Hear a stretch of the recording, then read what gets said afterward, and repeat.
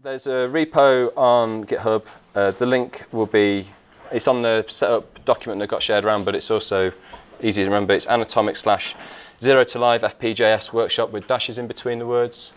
This has got like an overview at the start of it that you can read at your leisure, and it's got all the sort of exercises and things that we're going to be going through in it too. I have got some slides to go through, but I really think the emphasis of this is going to be more around let's talk through things and be more practical with what we're doing rather than sitting looking at pictures that I've drawn over the last few weeks. And I'll get my code editor open. Yeah, you probably just want to clone this whole repo down because it's got loads of code examples in as well. Does everyone have Docker? It's not a requirement, but it's interesting if you do. Do we have a show of hands for Docker? Okay, not too many. I have it on this one. It cancelled the download earlier. Oh, right, okay. Not to worry, we can demonstrate without Docker. It's just sort of another step that we could cover if needs be. What's the general level of experience with JavaScript in the room? People have been working on it for like a year or more, less than a year? Yeah, I'm a beginner. Beginner, right back at the beginning? Occasionally touching it as it, can we say outdated? Okay. Going back to it after 10 years. You're coming back to it after 10 years. Okay, wow. You could come and work on our code base because that's how old that is. Yeah, no, you don't want to work. Our JavaScript's interesting in places. Right, okay. So I'll go through the overview and then we'll sort of get into some practical bits and pieces. So I've called it from 0 to live with functional JS apps. And in my mind, the focus for this was less perhaps about the functional aspect in terms of the programming, but more in the functional in terms of delivering something that's going to be live and monitorable and have logging and all of the things that go into making something a stable production service. So the workshop's kind of themed around that. We're going to start by building some little bits and bobs, getting used to working with the libraries that I've chosen to use, building a couple of just basic features like an HTTP client and some logging. And then we're going to move into working with Micro, which is a really lightweight HTTP API package. And we're going to start building an API. Probably have a little break at that point because there's quite a lot to get through to there. And then after that, we're going to come back and look at how we can harden this app and put it into production. So things like process management, talking about a bit about the runtime for Node, how we work with that, how we pass in configuration, how we get metrics out of our apps, and then finally how we can protect against downstream failures in apps, because this is very much in a microservice kind of school of thought. So being cautious about how the rest of our microservice architecture is working is really important. So the things that we're going to be looking at include Crocs, which is a functional programming library by Ian Hoffman Hicks. It's pretty good. I've been using it quite a bit recently and it's really nice. Other things we're looking at are Micro, PM2. I've got Jest up here because there are tests in the repo that you can download. I don't think we're going to go into them in too much detail, but if you do want to, then shout out and we can do. And then the bottom layer is kind of our platformy stuff, so Prometheus, Hystrix, Docker, and there's also a bit of Toxi-Proxy thrown in for good measure, but I haven't put that on here. So just want to go over kind of the thinking behind building these apps. So has anyone heard of the 12-factor app? Am I going to be covering old ground here? Okay, so this is kind of it. This is what we're trying to achieve now with most of the things that we're building at Skybet. We want things that can be horizontally scaled easily, that can be consistent between environments because the code's the same. We just pass in different config. We want immutable stuff. We want share nothing architectures. And we want people to be able to work in dev pretty much in the same way that they work in prod. Some of this thinking that I'm going to show you has come from patterns that have got various names, the clean architecture, hexagonal architecture. The hexagonal architecture is the one that I've chosen to kind of highlight here because this statement's quite important. It sort of shows my thinking here. And the key bit for me is about understanding how we can drive our applications from different entry points. So we're going to be building a HTTP API, but if you separate your application correctly, you can drive that same bit of functionality from a queue system, from admin scripts that you just run as one-off processes in something like Heroku. There's loads of different options. Drilling into this, the hexagonal architecture describes applications in this way, where your domain is like a business logic layer, then you've got an orchestration layer, and then outside of that you've got your framework that provides sort of your side-effective functionality. Kind of goes into a bit more detail here. But what I'm going to do is kind of twist that round a little bit to fit more into how I think about these apps, which is more around how functions are composed together, how you build app flows from your compositions using things like monads and ADTs, and then how you push the side effects of those programs right to the edges so that you can make this very testable. The applications, like I said before, they're going to be enabling us to drive them in different ways. And probably to make that a bit more real to you, this is kind of how I think about stuff. I'm a software architect by trade, so I draw lines and boxes. If these lines and boxes are confusing, then please let me know, because this is the stuff I work with day in, day out, and it's second nature to me now, but I appreciate that not everyone does. Essentially what I've done here is to sort of encapsulate what makes a service. So the blue bit at the top, if you think about that, is like where your HTTP interface is, and the green bits on the right is where you might have a message-based interface, and then the sort of orangey yellow bits in the middle are your, what I would describe as packages, that are your business logic. They're the inner rings of your application in that architecture diagram from before. The critical thing is that this might be one repo with lots of different things in it. It might be multiple repos that pull in packages using NPM. So you might publish A, B, C to your internal NPM or the live NPM, and that's your business logic there. And then you can pull that into various different sort of edge casey apps like the HTTP part or the message-based one. Moving on from designing it, we're going to sort of investigate how you know what's going on. We use Grafana. This isn't actually one of our dashboards, but we use Grafana a lot, and this is a way that we can pull metrics out of our applications to say how many requests we're handling, how long they're taking to handle, what the CPU level's like, how much disk space is left, that sort of stuff. And this is about metrics and observability. And then on the other side, we've got things that scrape our logs, aggregate them, put them into tools like Splunk, where we can then go back and drill into this source of information about what actually happened. These are quite interesting concepts to sort of get your head around, because they're quite different, even though on the surface they might seem the same. So logs obviously will scale as your application scales, the volume will grow, and they can be quite costly. But metrics don't, they scale with the number of metrics you record. So if I'm suddenly getting millions of requests to my app, my one endpoint that says how many requests I'm receiving will just say a different number, whereas my logs will be going absolutely crazy, and it will make drilling into that slower.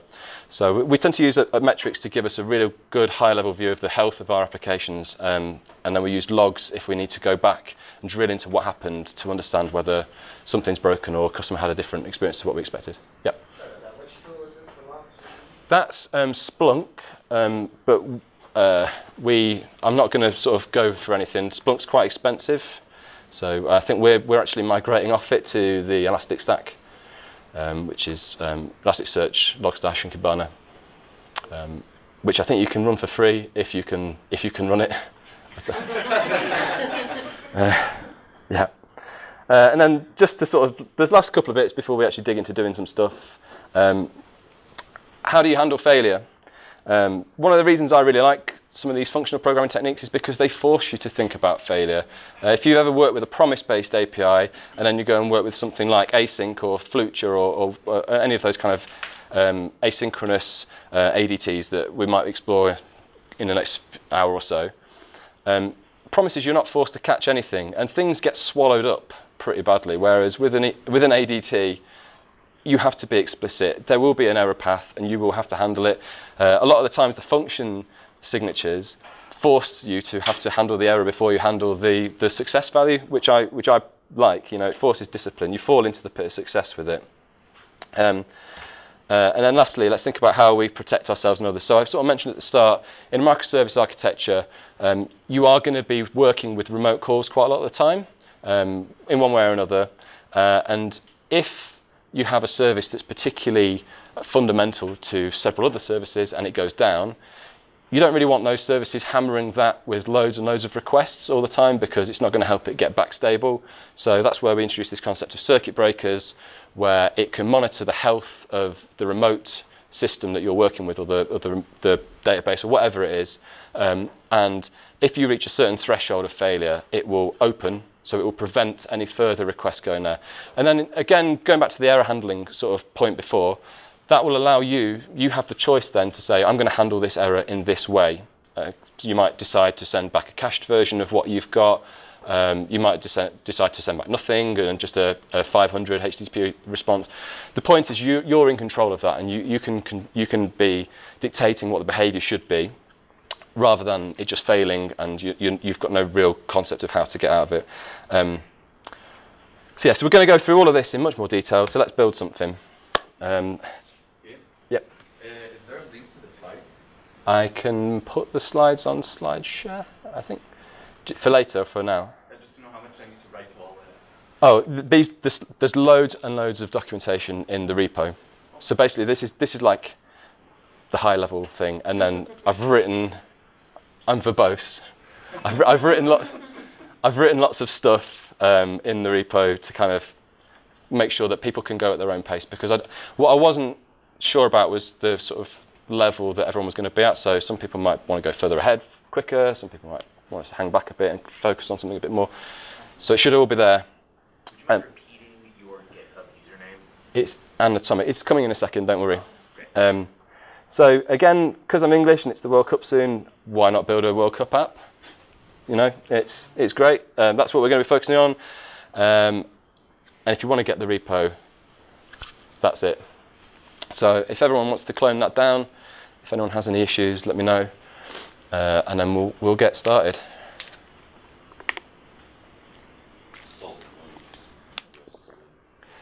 No, I remember the year that we didn't get in when Holland knocked us out in the qualifying. It was like a year of national mourning in England.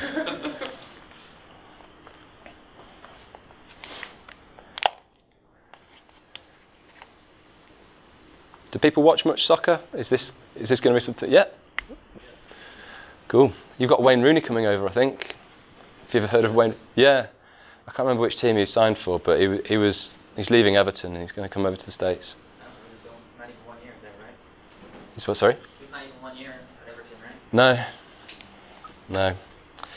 It's going to be expensive for whoever gets him. I think he's on some £300,000 a week or something. Has everyone got this? Do you still need this on the slides? Okay, right. I'm going to open up my editor and we'll see how we go.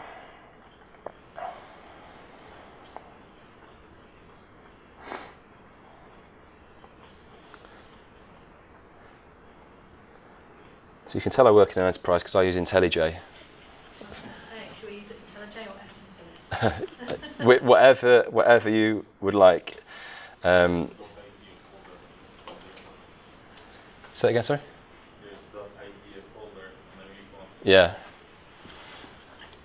Yeah. When you use, there's a git ignore plugin for IntelliJ, and you say you can choose from templates, and one of them is JetBrains. You're like, okay, great, I'll choose that. But then it lets all the JetBrains stuff into your repo anyway, so I'm not entirely certain what it's cutting out there.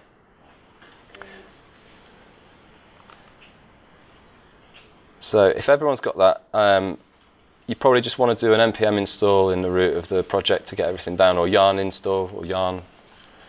I use yarn, but I think anything should work.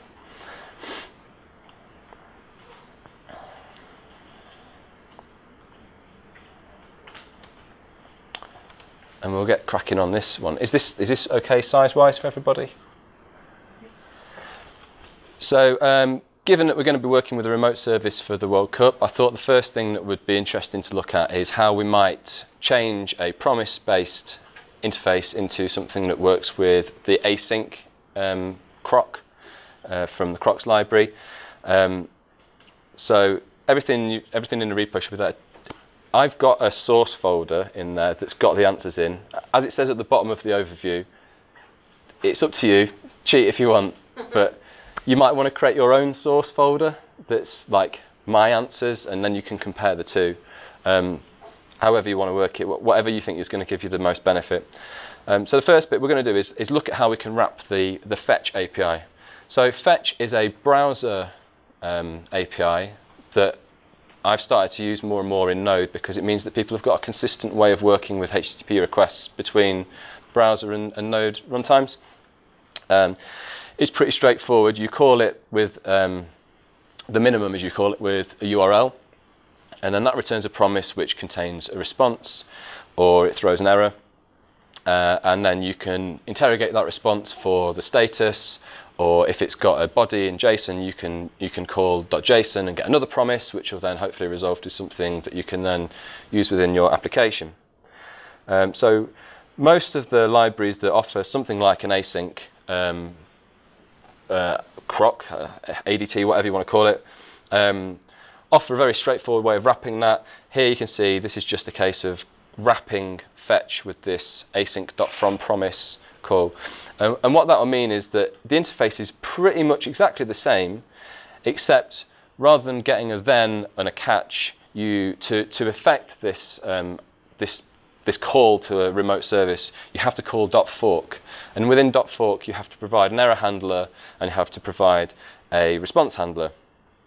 So looking at that, it might not be immediately obvious why you would use that instead of promises. The main reason is that promises aren't lazy, so they evaluate eagerly. So when you say do this, it will do it straight away, which doesn't necessarily fit too well with being able to compose things up and then run it when you want later. There is a lot more information around this available, and on all of these pages in the workshop, there's further reading at the bottom that you can go and sort of dig into in your own time. So looking at that, we've got a basic wrapper, which is with this. But if we wanted to start to add new functionality to that call, for example, getting the JSON response out, that's quite simple too, because we can start to look at how we can use little functions and compose them together with the original call to build an overall chain. So I've got this little bit of code here which is going to take the response and call res.json. This is going to return a promise, and then we're just converting that into an async here, which I believe is called a natural transformation. I'm not the most academic with these things, but that's what I've heard it referenced as. And then at the bottom here, we've got this JSON async, which is taking the response and then composing those functions together. And this is where sort of the first bit of like working in a functional way kind of fits together, because this is okay, but it's a bit complicated to read straight through. So actually we can make it a bit more simple by using the compose operator, which essentially is doing exactly what I just did there, taking a function and providing the output from another function as its input. But you can do that in a way by calling compose fg, which then produces the new function for you to use. So just rewriting that previous example here, JSON async becomes just a composition of toJSON and promise to async. If you've not worked with compose before, one of the little caveats with it is that things operate from right to left. So in this function, toJSON will be called first, and the output of that will be passed to promise to async. If that doesn't fit with the way that you think, because it doesn't really make any sense, it should really be left to right, you can use pipe instead, and that just basically does the opposite. So it will be the thing on the left, then the thing on the right. And then at the bottom, you can just see how that can be composed with mfetch to produce this thing, this function, this output, sorry, that's going to just give you the JSON response. How's that for everyone so far? Okay? Cool. So one thing that I've found, and you might have your own opinions on this, but there's a part of working with the fetch API that I don't really feel is correct, and that is that as long as you get a response, it says it's successful.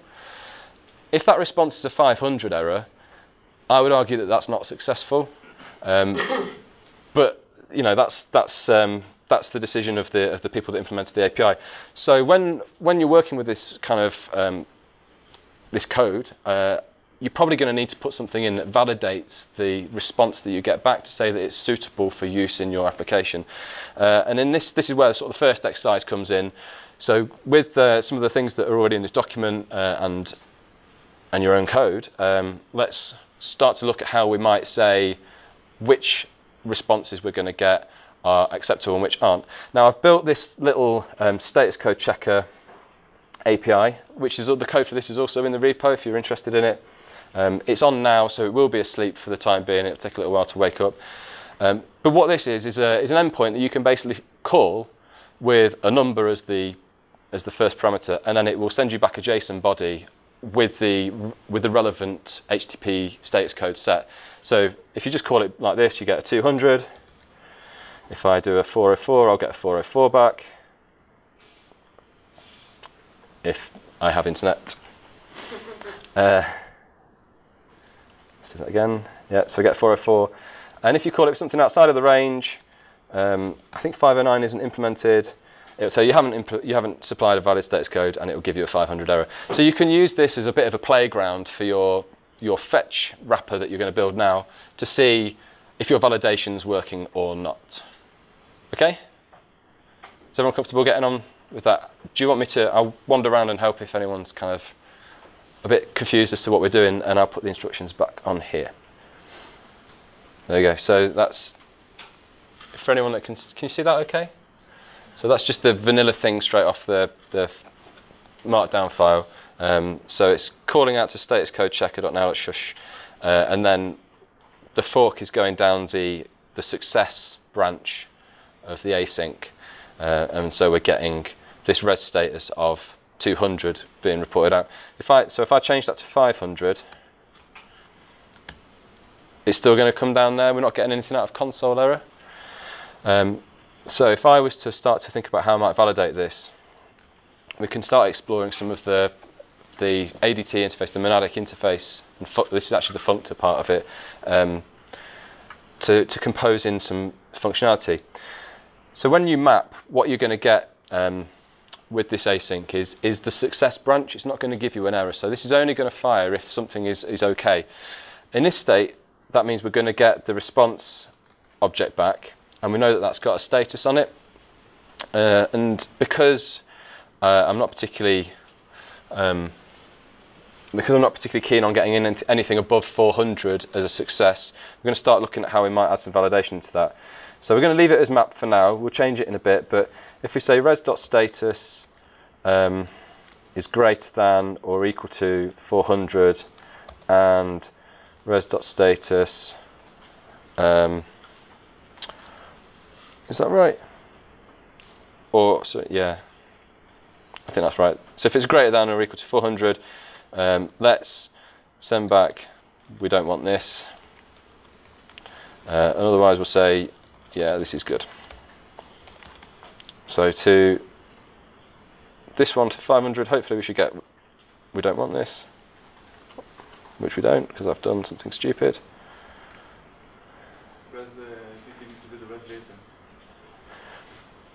No, I'm just looking at the status here. Oh, it's because I'm trying to get that there. So I'm actually just getting our message back. Let's change that. So if we run that again, we should get, we don't want this. And if I change it to a 200, we should get something we do want. Yeah, this is good. Cool. Okay, so with map, what you're getting with map is the async is letting you reach into the success branch and say, give me the thing that you've got here, and then we're going to work with it. And then it comes back out and it's wrapped in an async still.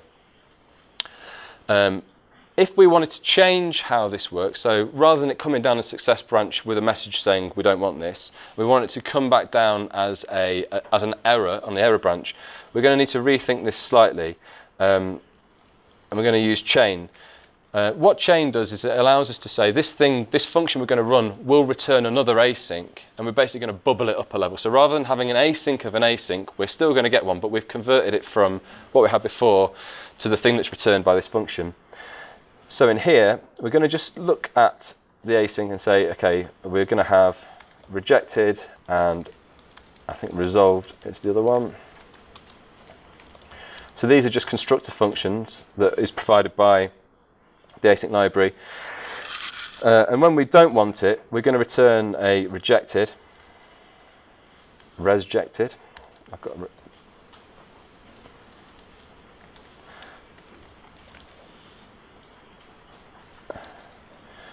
and then hopefully we should start to see stuff coming down the right branches. So that's coming down, it's 200, so that's coming down the success branch, that's reporting out here.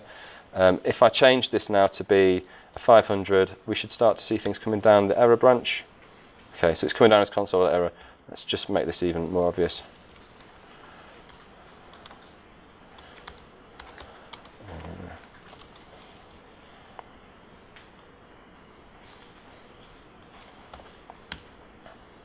Okay, so can you see the difference there? How that chained function there, that chained function allows us to convert what was previously a successful response and inspect it and say, actually, is it? Return a rejected async, but then we can pull that up a level. So it's not going to be a success that contains a failure. It's going to be just the failure. Basically, yeah. Yeah. Yeah. Or flat map or whatever. I think there's different names for it. I'm out a little bit out of date on JavaScript and the ES6 stuff. So when you said const and you have rejected and resolved, yep. You're like destructuring, you're like breaking down the async into two parts? Or At the bottom here, in the fork bit. No, before you should clear the constructor. Oh, in this bit here. Oh, there, yeah, that's destructuring. Yeah, sorry. So, what is async like in terms of JavaScript objects, and what are the two reject and resolve? so they're all just functions, and rejected and resolved are constructors. They will wrap whatever you give them in either a rejected or a resolved async. I think the question is, what is async in this case? What is it? Oh, it's an ADT from the Crocs library. So it's basically just like a task monad or a future monad or something. Yeah, it's all sorts. You can just open it up. If you, I'm looking at the documentation and it looks like a Haskell type. Yeah. It says async and Yeah, that's it. resolve. A lot of this stuff is influenced by Haskell, and a lot of the type signatures will follow the sort of things you'd expect to see in Haskell. Is that curly braces, is that an ES6 syntax in general, or is it Yeah. specific? Yeah, that's ES6. It's object destructuring. Yeah, sorry. Maybe you already talked about it, typo in the region. Do I? The from promise. Is it not got a capital P? Yeah, so somebody might stumble on that. Yeah, that would be a shocker. Sorry. Let's get that fixed. There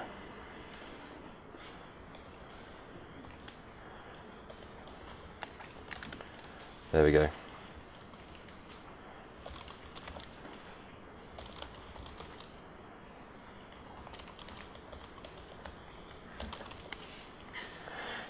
There we go.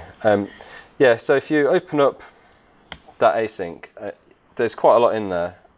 But you can see the various sort of constructors. So from promise is a wrapper that it doesn't create a value, it produces a function that is going to take whatever promise producing function underneath it and then convert the output from promise land to this async type.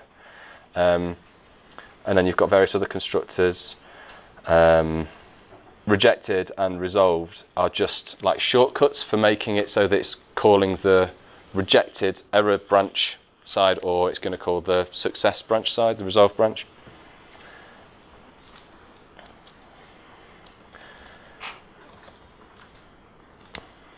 Okay. Is there any other parts of the syntax in here? I realise I'm just kind of cranking straight into ES6, but it might not be obvious to people. Not syntax, but I got an undefined on the happy paths. Are you still looking for dot status on your object that's passed through? Yeah, that's the joy of JavaScript. Undefined is everywhere. Cool. So just to go, I know it's because we're not going to be passing this res through. Just to sort of go through this destructuring a little bit more, you can use this at the function level too. So if I say I'm going to destructure that down, I only want status, I can then use just status here. If I run that, it should be exactly the same.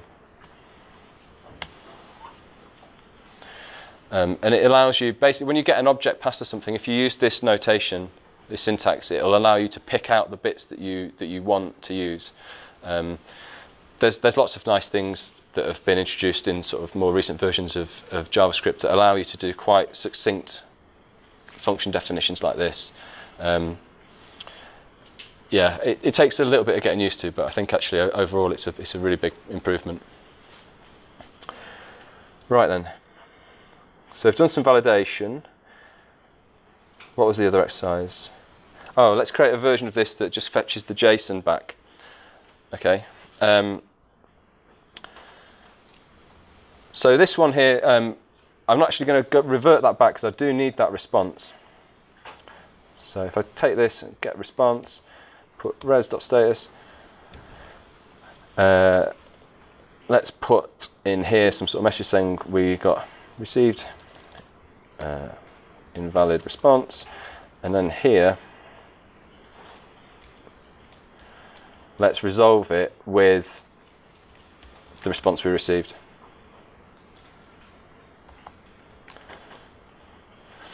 Okay, so now we are going to use map, if my editor will let me. And this is where we can start to look at the how we're going to use the to-JSON bit. I say we're going to use map, we're going to use chain again, sorry. Have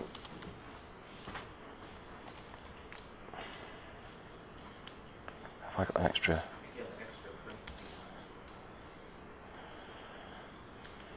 Why isn't that liking that chain? No, it should be there, shouldn't it? Right, there we go. So again, we're going to get this response come through, but only on success. So we're only anything that's less than a 400, so a 200 to a 210, whatever, that's going to come through this branch. And now we want to try and pull out the JSON response from it.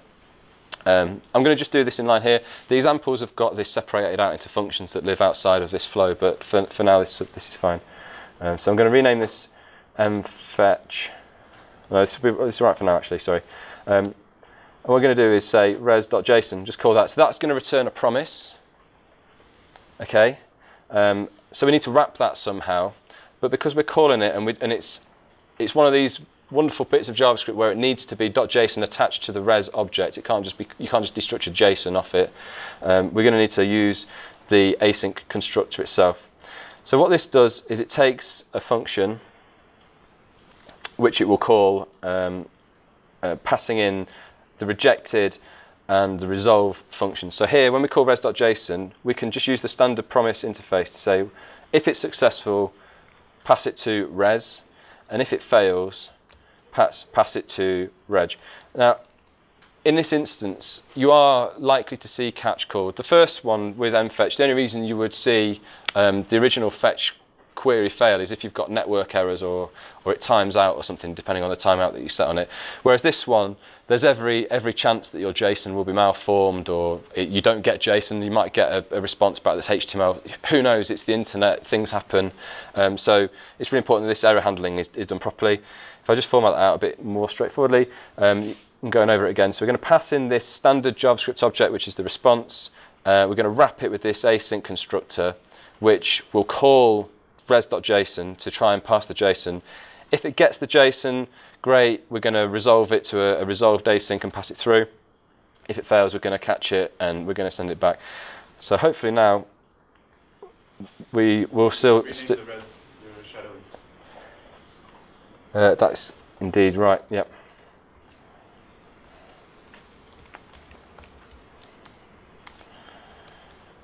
See, it's good that other people are watching.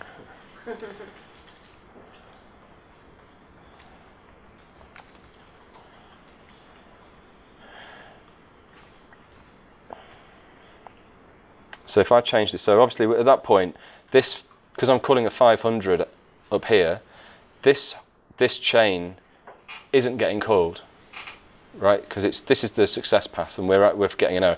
If I change this to a 200, what we should see here at the end, when message comes down, is the original JSON response that we get from the service.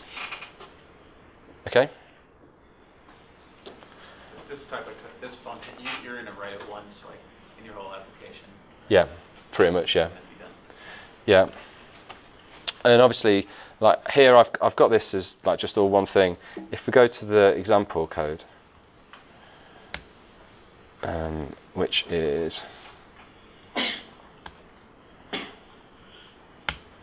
here, I've pulled the bits and pieces out into individual functions, which in a real-world application means a lot that you can test these. So you can each little bit can be constructed in a test suite and tested in isolation, which is kind of nice.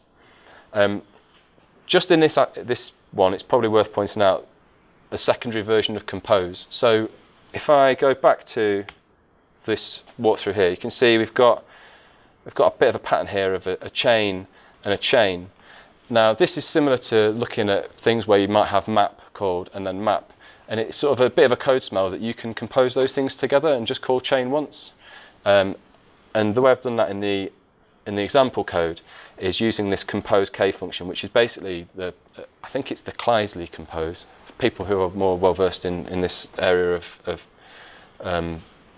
the subjects, tell me if I'm wrong or not. But this allows you to put two things that are going to be chainable together, rather than two things that are going to be mappable, which would just be a standard compose function.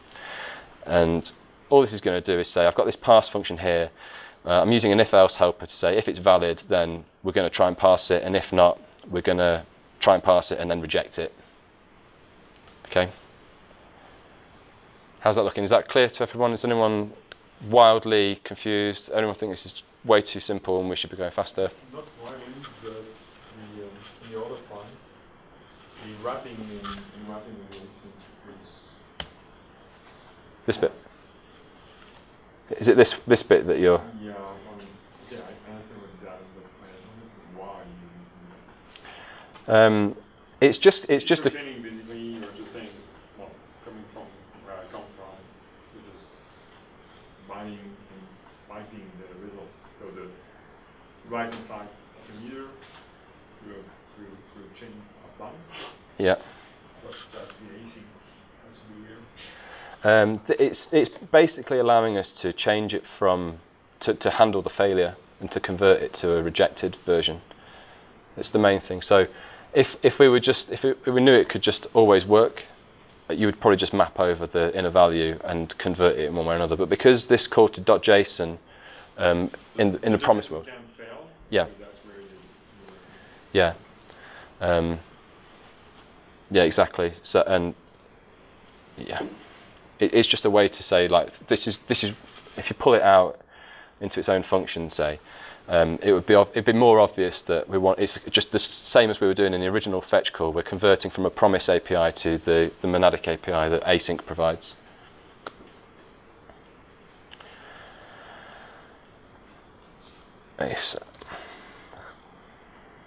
Yeah, I think in the original version, the only thing I did extra was to say we don't want anything less than a 200, but yeah, I don't think that really matters too much. Great. Everyone comfortable with where we've got to with that so far? Okay, cool. So let's move on to logging. So if you are into the pure functional, highly regulated world that Haskell offers, this is JavaScript. We're going to have to be a bit more pragmatic. We are going to be embracing our old friend console log, but in a safe way, hopefully. In a 12-factor app, the thing that is important is that you just emit your log as a stream of events on standard out. You're not worried about writing to file. You're not thinking about anything about log rotation, etc. That's for the thing that's running your app to control. Okay, so makes this a lot simpler for us, really, because we can just write this log function, this really straightforward thing, to just dump stuff out on console log, and then we can move on and think about that as a different part of our architecture. Some things to touch on is thinking about how you're going to represent the severity of an event. So this is from the syslog protocol. It's something that I think most decent logging packages you'll get from npm will follow, and it's basically just assigning like a level of importance to something, so that in different environments you can set your logging level to say, right, I'm in production, show me notice and above, or if I'm running it locally, you might literally want everything. You'll have instrumented the whole of your code with as much logging as you could possibly fit in there, so you can really get into the depths of what's going on. The reason we're going to write this is to just explore how we can do log formatting. The common log format is what you'd see coming out of things like Apache. I personally prefer to log everything out as JSON because it makes it easier to scrape. There is an argument that it's less human readable, but you can just pipe it through something like JQ or JSONPP. It's not that bad, and I actually think that the benefits outweigh the negatives. The only thing to bear in mind with it when you are logging stuff out as JSON is that it has to be, it's best if it's on one line, because it makes scraping it much easier. If you've got multiple line logs, it can be a bit of a nightmare to work with. Crocs as a library is really good for being pragmatic in this area, so they provide this wrapping function called tap. And essentially what that gives you is a way to say, wrap this thing that's going to do some sort of side effect in a function that will always just return the thing that was passed into it. So there is some discipline needed. If you write your logging thing that takes an object and you start to like change properties on that object, yeah, you're going to be returning something that's been mutated. So you're going to have some discipline in this too.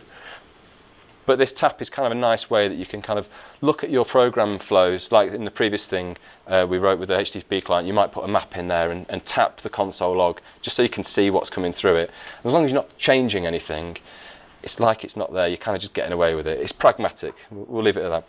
And you can see how that kind of works down here. So if I've got this idea of an array of values and I map and just wrap console log with tap, it will log out a line per value in the array and then just return me the original array that I passed in. So yeah, really useful way of working to get some information out of your application and into, I don't know, Elk, whatever, Splunk. So the reason this is in here is because it isn't just as straightforward as logging a line out. I think it's really valuable, if I go back up here, I think it's really valuable to think about what it is that's going to help you, help your future self when you're debugging these applications, get to the bottom of what's going on. And the actual output that you log is a small part of that. Knowing about the environment it's running in, like here I've got process ID, the parent process ID, what platform it is, the timestamp it happened at, and then a date time, what level it was, etc. And then there's the body of the log. That will help you to debug and investigate stuff later on. Okay, so the reason this is in here, hopefully it's a fairly quick one. I just want you to build a very straightforward logger that's going to provide you a means of saying this is of level notice, this is of level error, this is of level warning, or whatever you determine. Here's the body, and then it spits stuff out in JSON format to the standard out, and you can just see it there. Okay? We won't spend too long on this one because it should hopefully be fairly quick. Again, there's an example of implementation. And if you get this done really quickly, you can start to play around with adding colour to your log lines because colours are nice. So everyone managed to get something basic logging out in JSON format with some extra bits and pieces in there? Yeah. It's fairly straightforward. Have you got log levels in?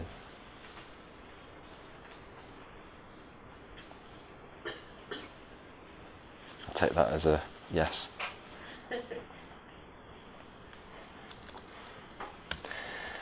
Okay, so I guess at its most basic, because we can wrap this with tap when we use it, I'm going to just set up a thing that says, given a level and a value, I'm going to create an object which says what the level is, and then I'm going to say the body of that is the value, and I don't know, called PID is process.pid.